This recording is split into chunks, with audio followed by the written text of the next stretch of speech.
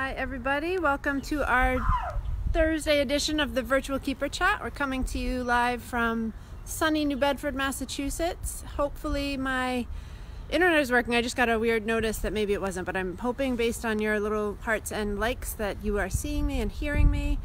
Welcome to all of my familiar friends who have been joining us every week, and maybe some new friends.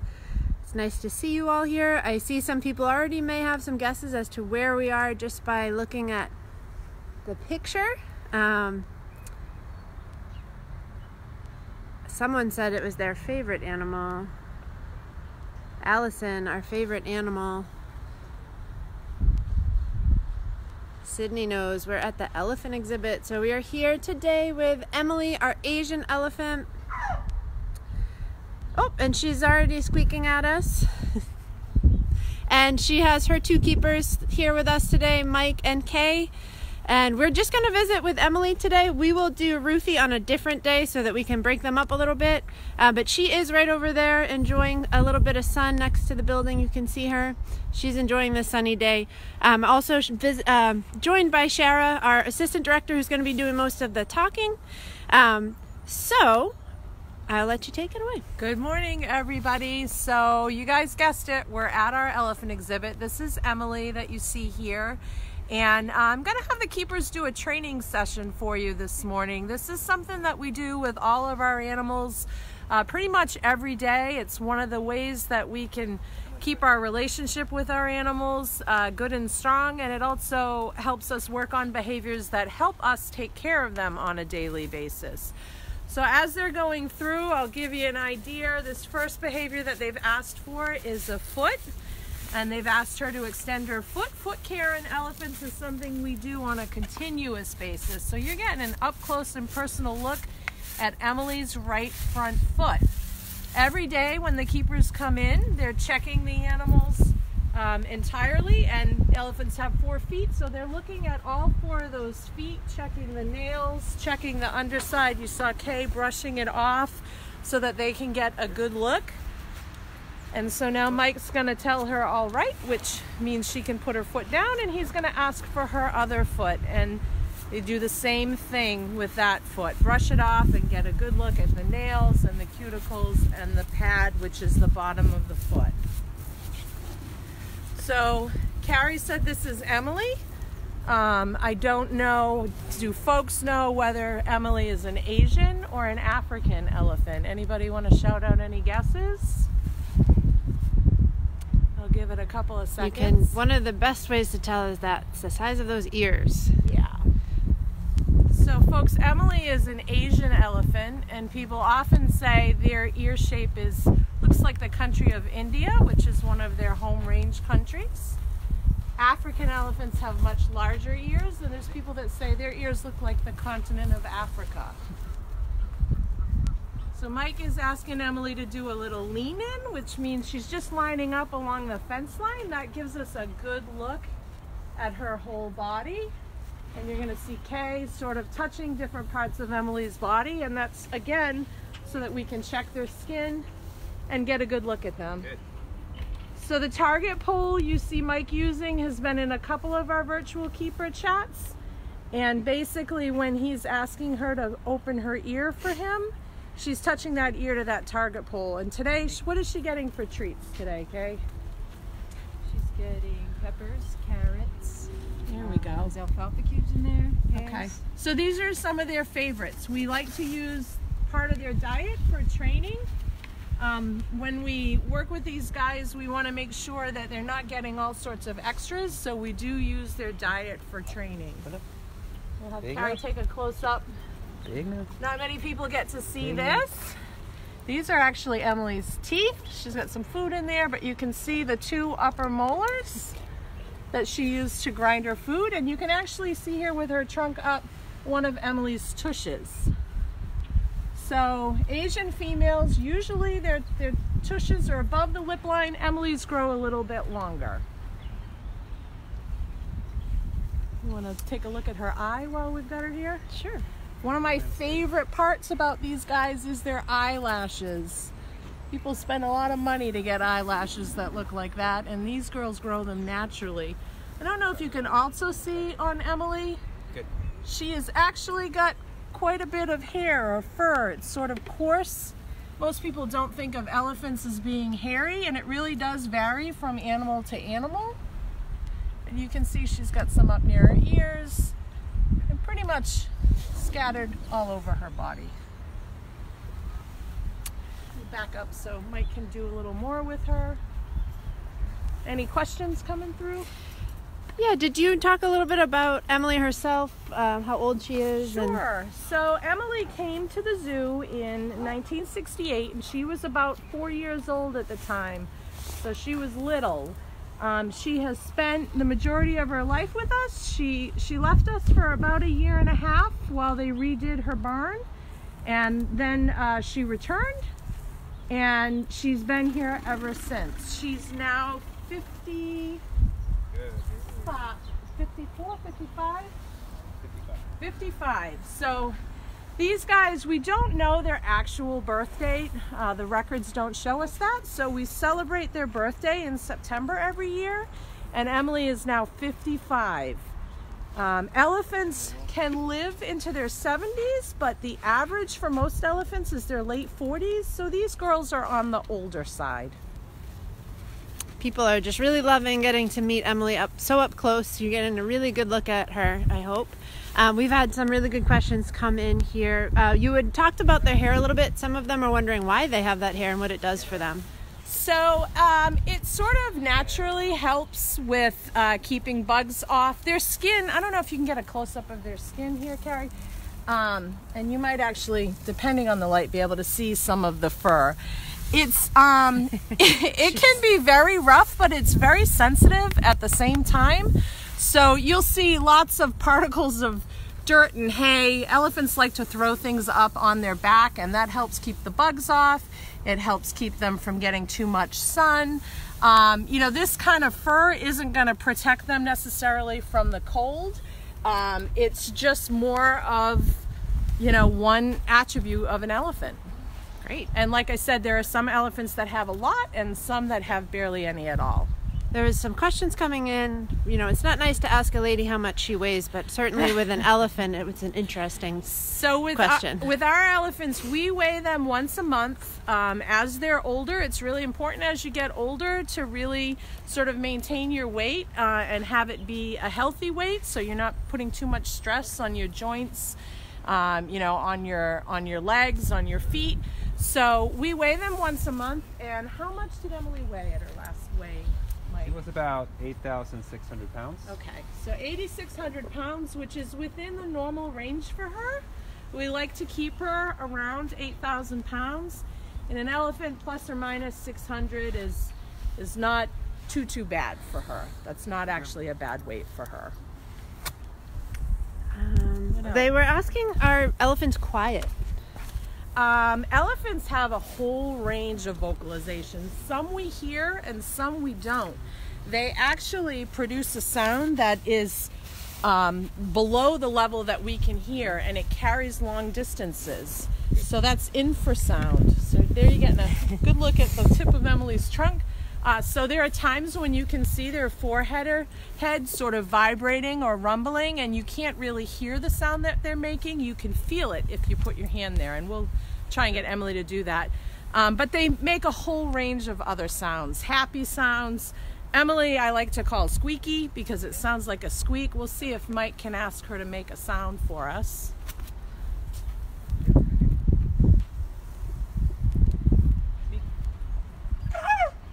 So there's a little squeak. That's one of many sounds that Emily makes. They can also make sort of a roar or a rumble, a trumpet, and all those different sounds mean different things. The squeaky sounds that you hear Emily make are one of her happy sounds. Try again.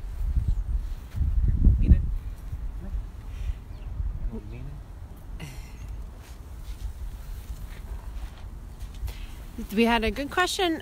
Sydney, age 11, was wondering, do they eat peanuts, or is that just in the movies? So they will eat peanuts. It's not really one of their favorites. I think That probably comes a lot from people that are trying to carry small things in their pocket, trainers, when they're working with animals. Sometimes it's easy to carry smaller food items that the animals prefer. So if I had to guess, they probably use peanuts a lot in training. Our girls, they'll eat them, but it isn't one of their all-time favorites. Do different elephants have different personalities? Absolutely. So every elephant is different. They're very much like individual people. So every animal has its own personality, and it's one of the reasons why the keepers have to take so much time building a relationship with these girls, because each one is very, very different. I just wanted to say a quick shout out to my buddy Judah, who says Emily is super cute. Moki's wondering if they're really scared of mice. Well, elephants' vision is not their best sense. Their sense of smell is much better than their eyesight. Half the time, something as small as a mouse running by them, they wouldn't necessarily even see. But I wouldn't say they're scared. They're probably more curious. Do you want to talk a little bit about what Mike just gave Emily? So I think you guys in the last virtual keeper chat talked a little bit about enrichment. I think you did an enrichment activity for your cats. We do that with elephants as well. This is a toy that was constructed for Emily by a local college, Mass College of Arts. They do toys for elephants every year. So this is one that was made that the keepers have stuffed. It looks like a treat bag. So basically, it adds a little work into the mix. Elephants in the wild spend a lot of time foraging and moving around looking for food resources. To sort of reconstruct that here, rather than just putting the food out for them to just walk up to and eat, they've added some additional complexity to it. She's got to work to really get this bag out. Oh! She's telling Carrie what she thinks of that. She just blew in my face a bunch of boogers. So you can see how she's using her trunk to manipulate the bag and try and find a way to actually get it out of the toy. We call this a puzzle feeder. So she has to really figure out a good way to get it out. And this takes thought and obviously physical manipulation, moving stuff around, and it's going to keep her engaged for as long as it takes to get that bag out, which it's not coming out easily. So this is a good example of how enrichment helps keep our animals healthy. Tegan, age 8, was wondering if you ever give her a bath. Yep, so skincare is really important for elephants and for an animal this large. So the keepers are checking their skin daily. They're doing baths frequently. During the winter months, when it tends to be dry, we don't tend to bathe as much, but what we do is apply mineral oil, and that's basically to moisturize their skin and keep it from getting dry. So if you were to visit the zoo after the keepers had applied oil, they'd look very dark, and over time it fades. Great. Let's see. How many teeth do they normally have?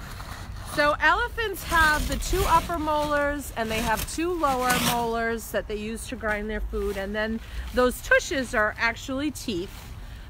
So they have those, and elephants during their lifetime have 5 to 6 sets of teeth. It varies from elephant to elephant, and what happens is, you saw her teeth before, they have what's called a tread on them, and as that tread gets worn down, the elephant's set that's underneath will actually push the teeth out, and the new set will come in, and that helps them to grind their food. Looks like she has some hay in there. Has Emily ever had any babies? Madison, Nope. Neither elephant we have here has had calves or babies. And Emily, to our knowledge, really has never even been around a male or a bull elephant. She's been here her whole life, so she has not had any babies. And at this age, she's a little too old. Do you want to just reintroduce everyone who is just joining us and how old she is and yep. their life expectancy? Yep, so Emily is an Asian elephant, and she's 55 this year.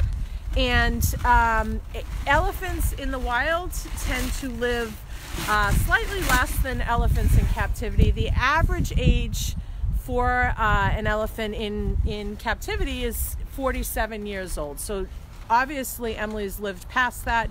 There are records and there are elephants that they've documented living into their 70s. So by really any scale at this point, Emily's considered an older elephant. We had some good questions just about her trunk. We're getting a good look at how she uses it. How many muscles are in there? Oh, are there any guesses for that? Because that's an interesting one. There's a lot. The trunk itself has over 40,000 individual little muscles. From what I've read, that's more than a human has in their whole body. Correct. And they use that trunk sort of as an appendage. As a matter of fact, the tip of their trunk, if Emily gets to a point where she pulls her trunk out, we'll take a look at it. Oh, well, she's got a handful of hay, but you can see how she's using it. So she's curling her trunk around that hay, and you can see the very tip of her trunk is actually called a finger.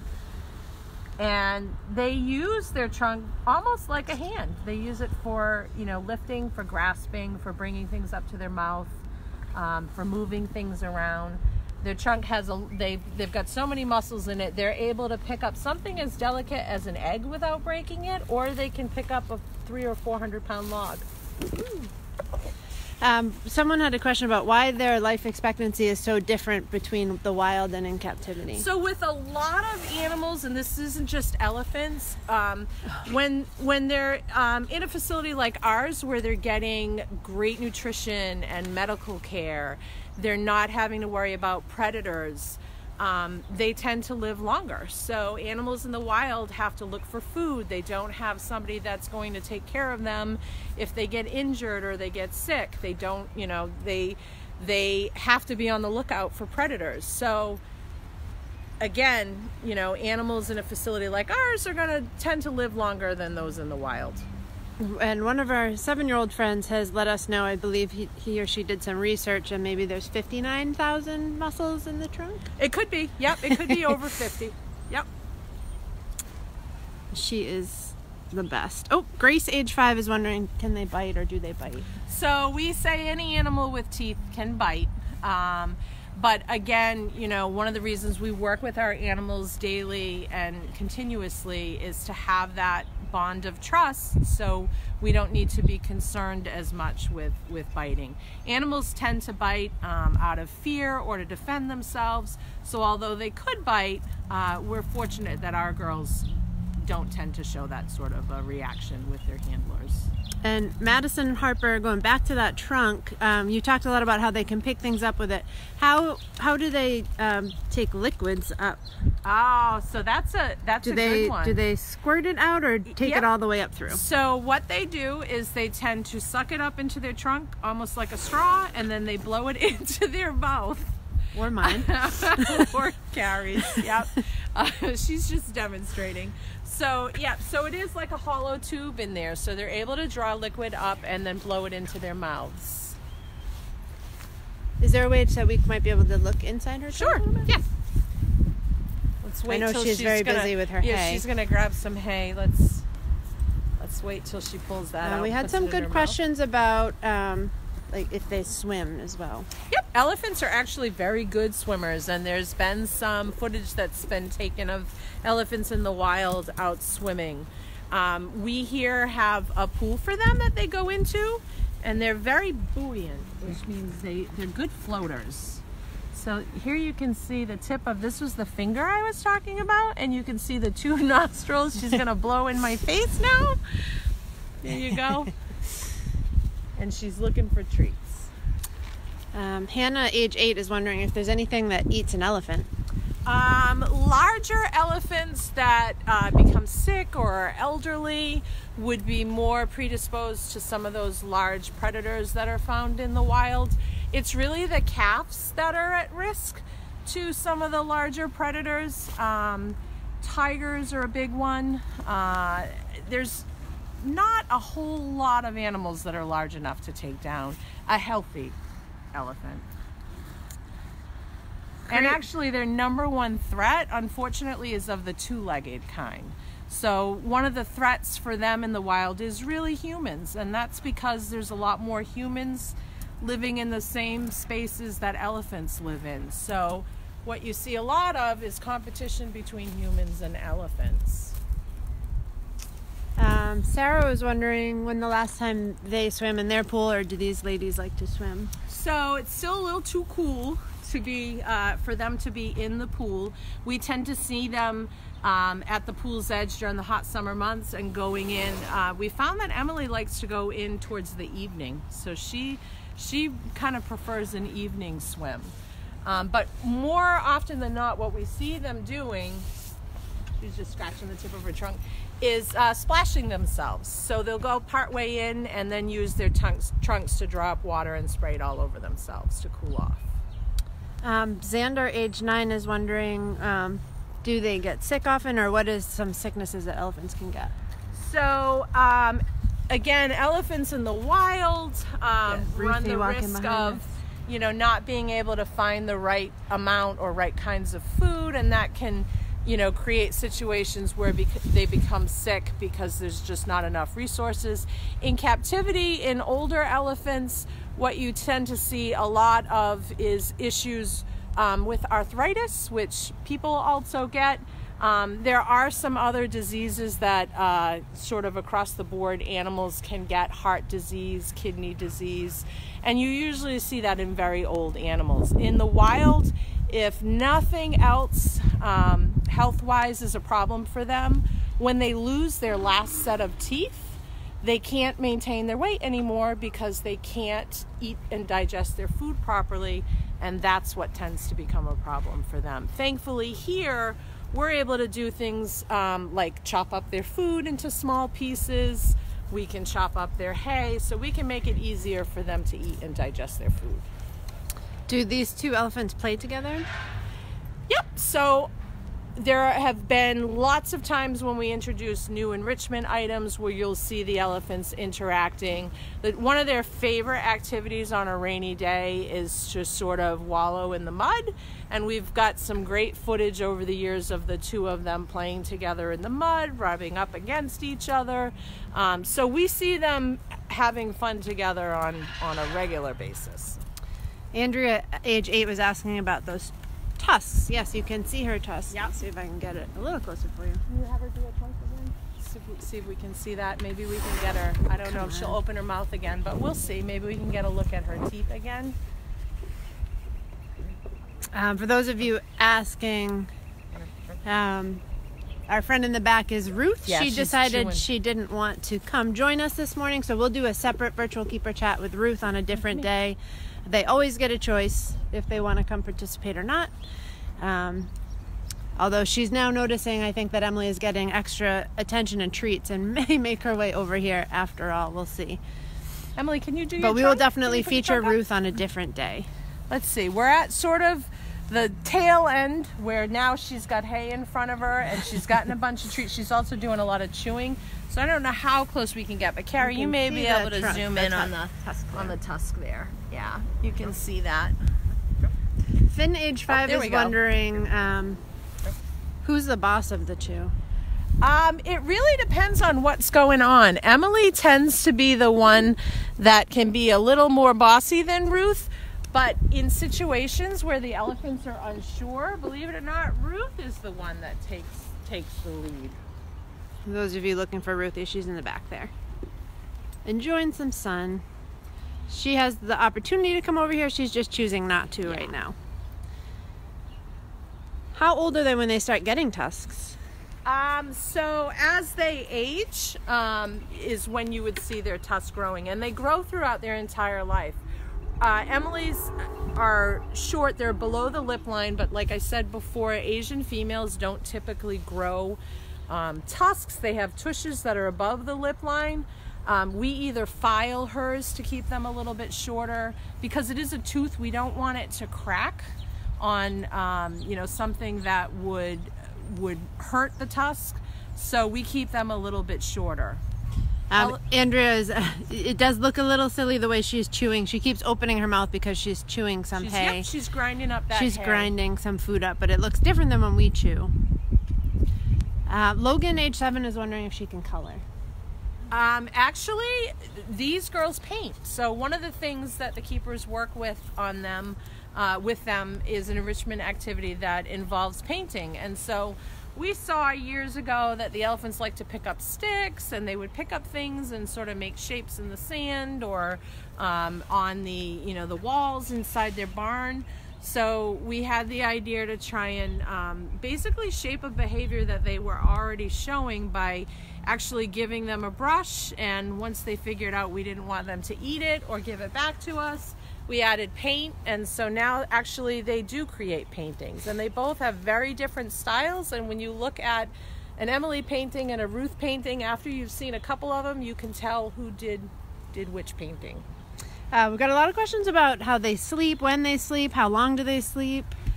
So elephants sleep at night, would be the main time that you find them sleeping, and they will sleep laying down as well as standing up. They'll lay down for a few hours at a time and then get up and move around, and they may continue to sleep standing up, very similar to a horse. There are occasions where they will nap during the day. As animals get older, you tend to see them resting more. So we do find that Emily and Ruth do spend more time napping. Ruth was in a spot where the elephants really like to nap during the day, during the cooler months, and that's right up against the barn where it stays really warm. And so occasionally you may come in and find one of the elephants standing by the shade structure or in a sunny spot and just be standing very still.